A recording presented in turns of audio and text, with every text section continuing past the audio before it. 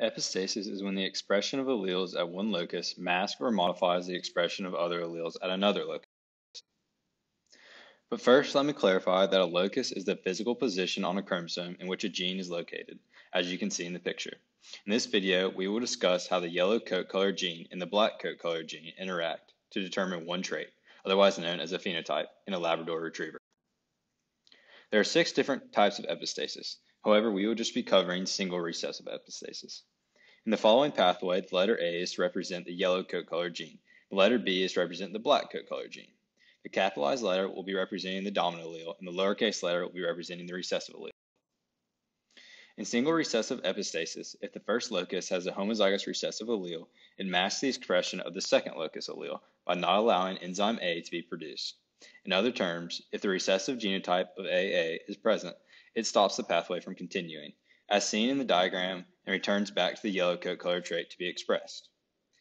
If any form of the dominant allele of the yellow coat color gene is expressed, whether it be homozygous or heterozygous, it would not mask the second locus, thus allowing the dog to produce enzyme A, moving down the epistasis pathway to the second locus, the black coat color gene. This part of the pathway will follow the same rules as stated before. If the genotype of the second locus is recessive, then the enzyme B will not be produced, resulting in a black coat color phenotype and at the end of the pathway. However, if a dominant genotype is expressed, whether homozygous or heterozygous, it will allow enzyme B to be produced, allowing for the continuance of the pathway to a phenotype of brown coat color.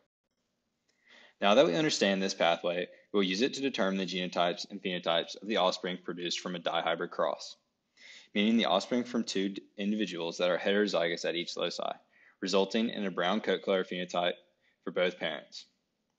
From the table, one can see that 9 offspring display a dominant genotype at both alleles, meaning both enzymes are produced and brown coat color phenotype is the result.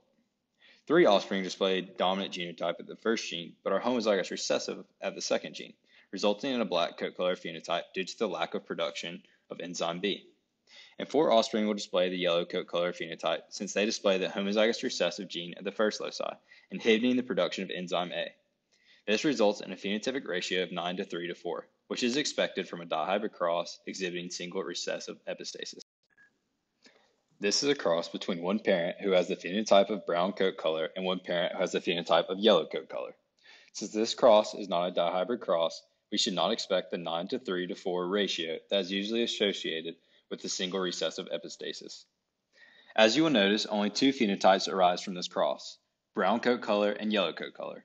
This is due to the fact that 8 of the 16 offspring have a recessive allele at the first locus, causing a stop to the pathway and the resulting yellow coat color phenotype.